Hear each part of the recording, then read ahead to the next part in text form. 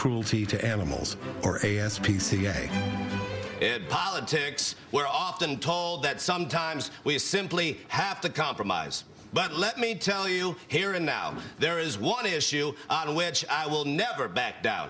Never cut a deal, never compromise, because it's the core of who I am.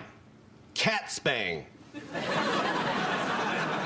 It's simply the right thing to do, and quite frankly, the reason I got into this race. I want to be known as the cat-neutering president.